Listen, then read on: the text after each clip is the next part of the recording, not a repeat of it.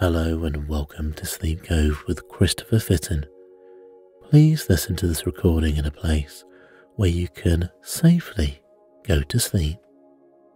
Hi everyone, and I hope everyone is ready to explore the ancient city of Sparta with me tonight. I'm really looking forward to guiding you and telling you the history of this magnificent place. We'll soon be closing our eyes and doing a guided meditation where we imagine ourselves in the beautiful scene of Sparta. And let's begin.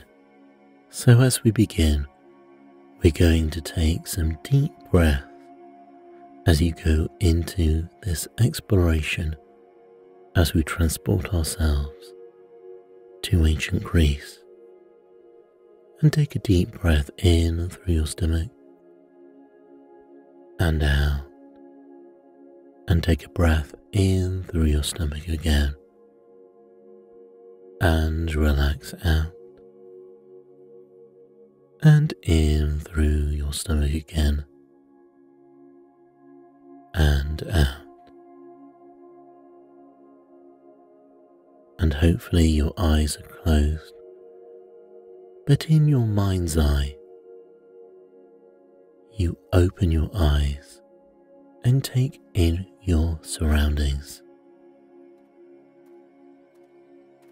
You are on a green plain, slowly walking up a slight incline, with Mediterranean trees dotted around you. The ground is a combination of green grass and gravel stones. You are in a long valley with green hills lining the edges. You look behind you, and in a faraway distance, you see the horizon of the sea. The sun is in the sky behind you, and you can tell that it is mid-afternoon. As the sun is beginning to drop its intensity, it's beginning to wane, and the cool breeze feels gentle, and the temperature is delightful. You notice what you are wearing. It's a tunic wrapped around and pinned to you, with a small bronze and leather plate held under your shoulder, holding the fabric in place. The colour is Spartan red, the legendary colour of the city-state. As it's a warm summer's day, the soft linen of the tunic feels nice against your skin as you look around more, taking in your surroundings. You are wearing simple leather sandals, held together with leather straps that wrap around your ankles. They are very comfortable as you walk along the worn gravel paths. You recognize your surroundings of being in ancient Greece as you walk past an olive grove, which is being tended to by farm workers in white and beige tunics. And you notice white-tipped mountains at the very far of the horizon, many miles away, with small fluffy white clouds dotted around the blue sky. You are in a luscious valley in the Peloponnese, in modern-day Laconia. There are lots of communities and small villages you see off into the distance of the valley, and they are all ruled by Sparta. Nearby you see the ruins of the Temple of Menelaus. This is a Greek building with 5 columns on the north and south side of the building. Much of the roof has caved in now, and some of the columns are incomplete. You climb up to the steps of the temple and walk through the ruins. You come out of the shadows and see the bright blue sky through the missing ceiling and feel the soft fresh air. The frescoes and paintings are faded and crumbled inside. On the floor you see a scattering of bronze bowls, some with burnt embers from freshly burnt herbs. And you remember that the Spartans, many hundreds of years ago, changed this building into a temple, where some people still go today to make their offerings. They believed it was the old palace of Menelaus and Helen, who Spartans believed were the patrons of Sparta.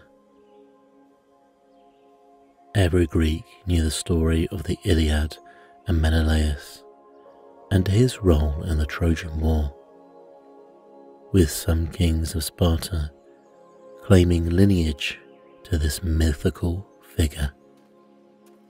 As you walk up the old road, the ancient city comes into full view before you. This is Sparta. You see the vast city gatehouse rising above you. When it was in its prime, Sparta had no city walls. Its inhabitants, it seems, preferred to defend it with men rather than mortar. Warriors rather than walls is an apt expression that would have fitted into Spartan everyday life. A laconic statement that the inhabitants may have used themselves. You will find more about this way of life in the city. The term laconic was actually named after this area of Laconia, and the Spartans admired this way of speaking. Its compact and pithy statements matched their philosophy of living their lifestyles in honourable austerity. The Spartans were so well known for their speech, this laconic way of speaking was named after them, the area they came from. Many famous statements of the Spartans are still known to this day. An invading king demanded submission from Sparta, stating, "If I invade Laconia, I shall turn you out."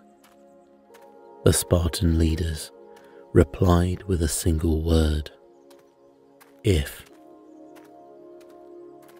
There are two laconic statements that have gone down in history from the battle of the 300 Spartans against the invading Persian army, which is known to be true because they were recorded at the time.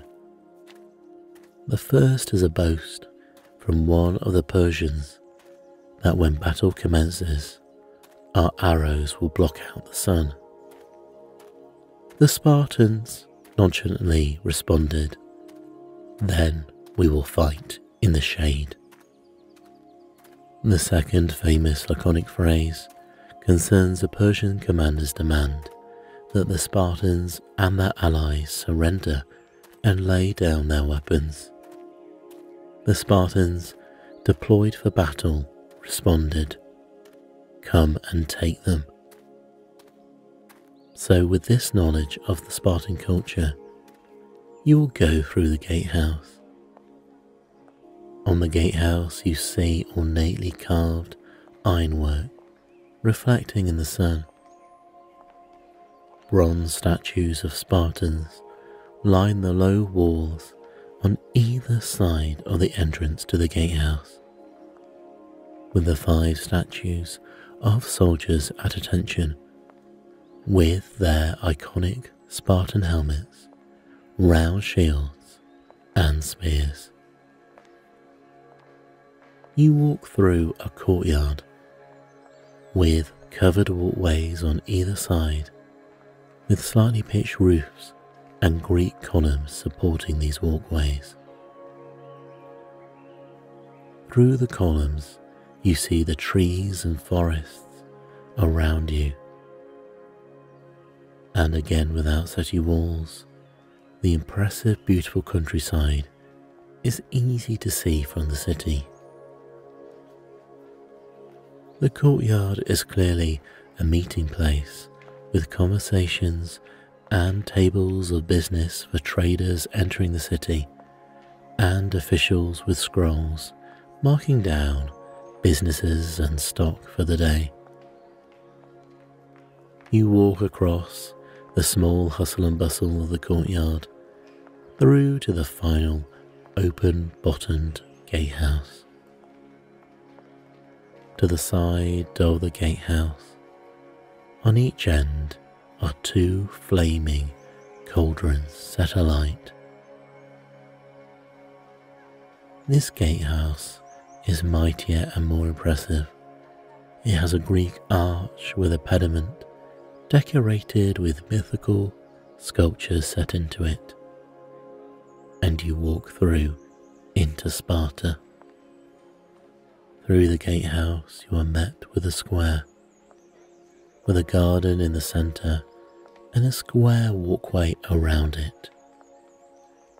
Lining the square are 7 30-foot columns on each side, with a famous Spartan warrior or king on the top of the column, immortalized with honor for the people to remember them by. You walk through the square where people in togas are talking and small food sellers are making business. The garden in the centre has red flowers growing on green grass, again showing the colour of the city to all people who enter. In between each statue, between each column, is a cauldron burning with fire.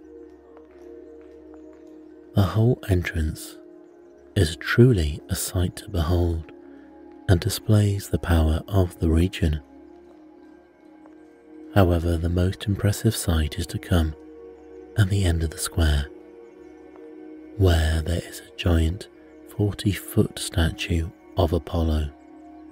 This statue is to welcome people who enter the city, and you feel safe and relaxed within this magnificent sight. Guests are treated with respect and honour, as long as you treat residents the same they treat you. To the left of the square you see an outcrop where some soldiers are training with wooden swords, hitting mannequins made of straw, and you walk off to this site and explore and see the sights and sounds of the area. You see some training for battle, but this is a time of peace, and no one is marching to battle today, and the people are very relaxed. This military area is called the Agoge, where the military training regime and education program is undertaken. The Agoge is a system which emphasizes duty, discipline and endurance. Although Spartan women were not active in the military, they were educated and enjoyed more status and freedom than other Greek women. Spartan women had the reputation for being independently minded and enjoyed more power and freedoms than their counterparts throughout ancient Greece. While they played no role in the military, female Spartans often received a formal education, although separate from boys. Spartan women engaged in athletic competitions, including javelin throwing and wrestling, and also sang and danced competitively. As adults, Spartan women were allowed to own and manage property, and they were typically encumbered by domestic responsibilities, such as cleaning and cooking and making clothing, as these tasks were handled by the Helots. The Helots were a farming class who produced the food for the Spartans, who were unfortunately a class below the Spartans. We see them walking around the city, working the streets and doing trade and moving food and other such tasks. They were made up of captured enemies and peoples from battle and surrounding areas which Sparta had conquered. They were, however, not like typical slaves that you found in other parts of the ancient world, as they were allowed to start their own families and were commanded by the state rather than private citizens. If they served Sparta well, there were options for the Helots to become full citizens of Sparta, especially if they performed well in battle. You now pay attention to this military complex in front of you. You see boys training, and they started training here at 7 years old and ended at 30. They trained to be efficient soldiers but learned to write, play music and read. When they reached 20, they could serve in the Spartan army, and they lived in communal halls until 30. When they could leave, they could start a family from the age of 22, but it was deemed more appropriate to get married and do this at 30 years of age. Spartan men served in the military until they turned 60, when they were classed as elders. The Spartans' constant military training that you see in front of you and their discipline made them skilled at the ancient Greek style of fighting in a phalanx formation. In the phalanx formation, the army worked as a unit in a close, deep formation and made coordinated mass maneuvers. And you see a group of boys being trained in front of you now. No one soldier was considered superior to another. And going into battle, the Spartan soldier wore a large bronze helmet, breastplate and ankle guards, and carried a round shield made of bronze and wood, and a long spear and sword. And Spartan warriors were known for their long hair and red cloaks. When a Spartan warrior was ready to be married, the women had their heads shaved and they kept their hair short after they wed. And married couples typically lived apart, as men under 13 were required to continue residing in communal barracks. But in order to see their wives during this time, husbands snuck away in the middle of the night. As you walk round the military complex of the city, you see mass dormitories where training Spartan soldiers slept and lived. These dormitories have courtyards in the centre, and most of the buildings are single stories with classic Greek columns leading out to the courtyard. The main building of the Agora has a larger roof set inside the bottom level with a pitched roof. The Spartans ate communal meals where food was provided by the whole.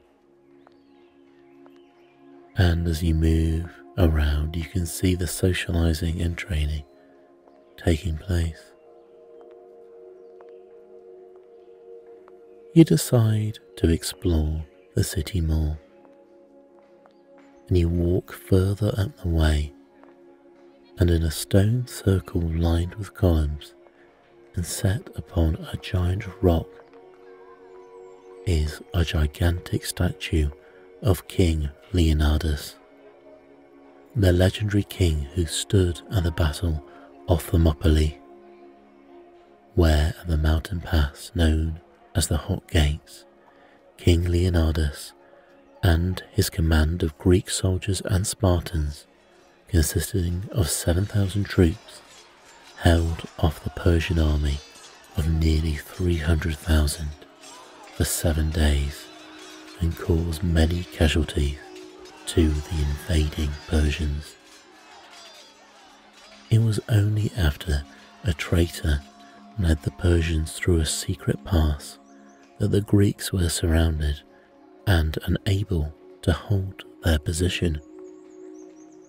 King Leonidas sent the rest of the Greek army away and had his last stand with a legendary guard of 300 Spartans.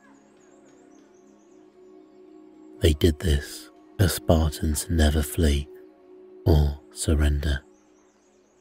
This act of courage and self-sacrifice was a huge morale boost to the Greeks, who managed to mobilize and ally many cities across the country to finally defeat the invading Persian force for good months later.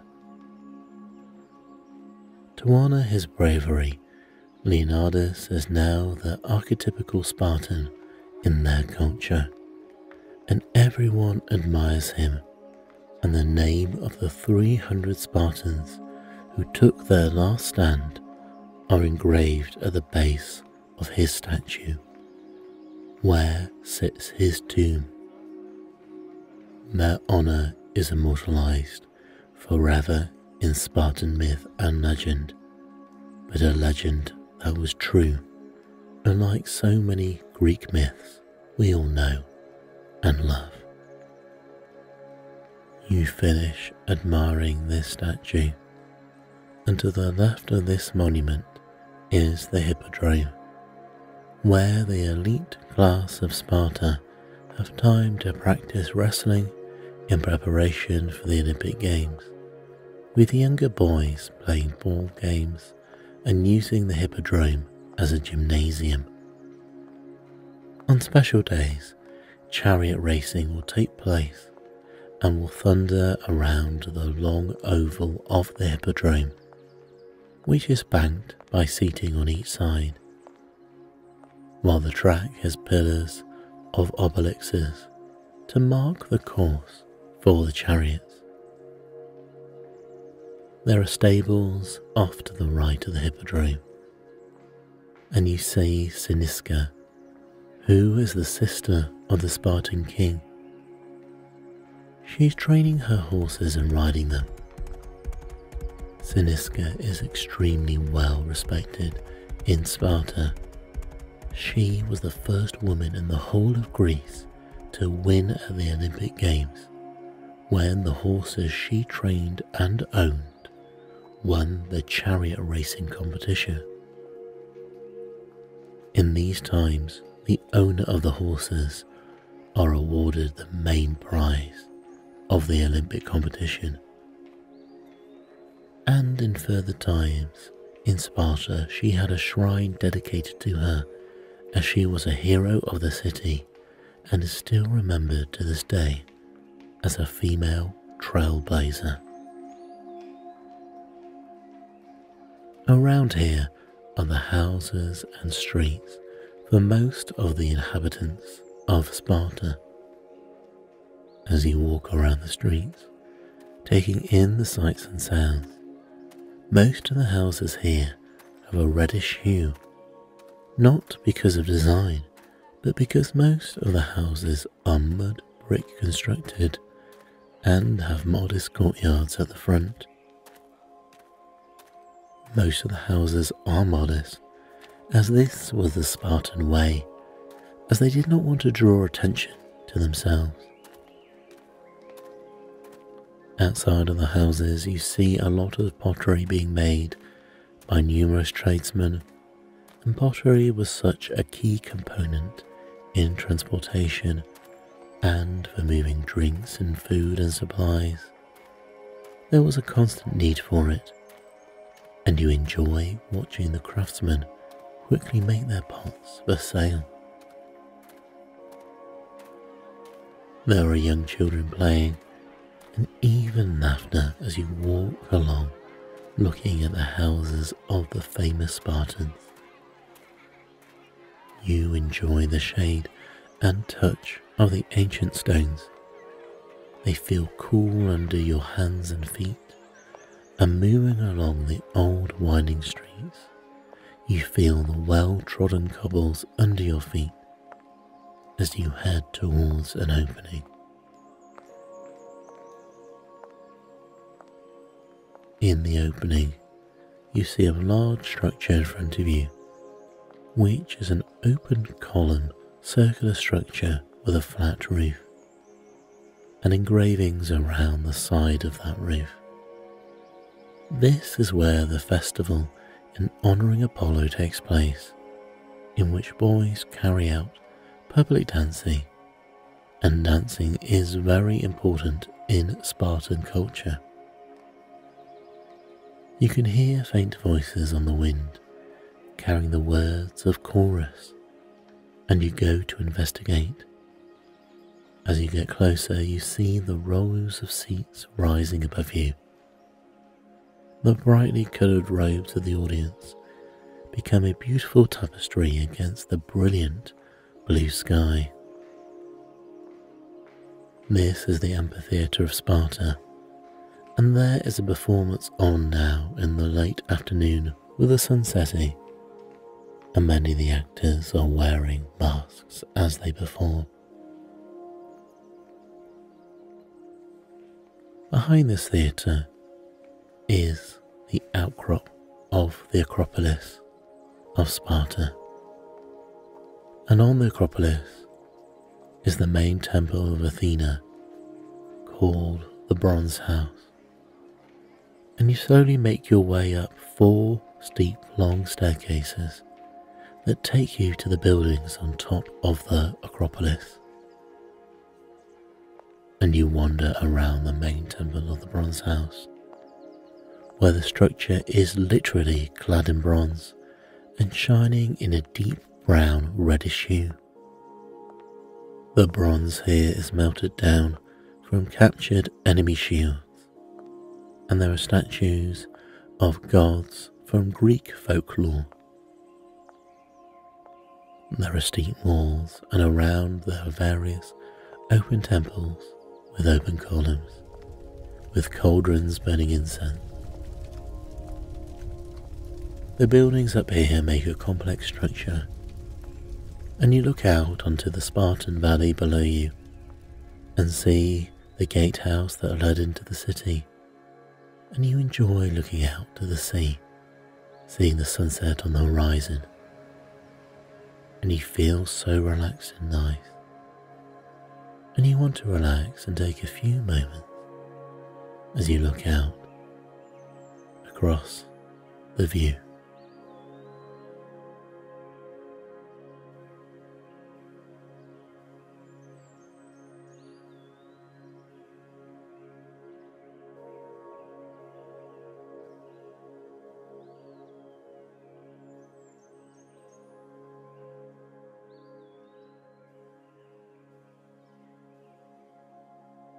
You decide to explore some more, and behind you you see a large Greek temple-like building, and you walk in and there's a great hall with 2 thrones, as Sparta was unusual in that it had 2 kings that come from 2 great dynasties. In times of war, only one king was head of the army, and the other remained in the city, as if one was slain in battle. There still could be continuous rule, and the head of the army always travelled with his legendary 300 elite fighters.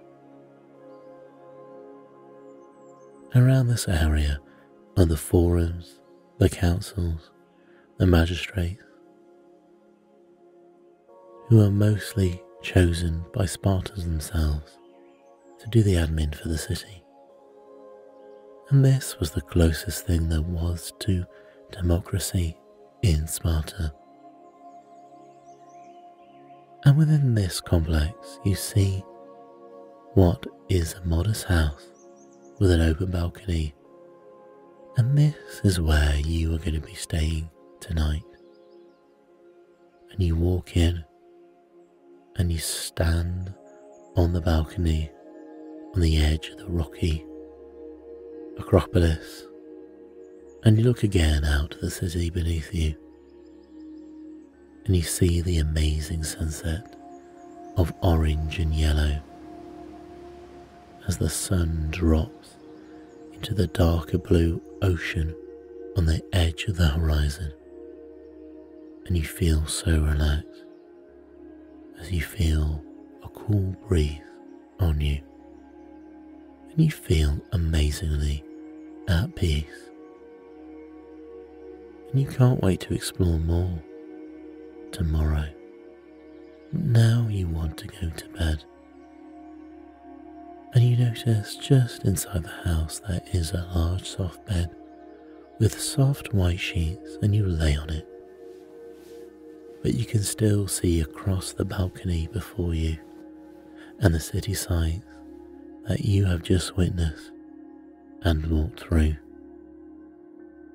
And this place is a comfortable, cozy bed, and you sit here and you decide to watch the sun set in front of you across the magnificent city of Sparta.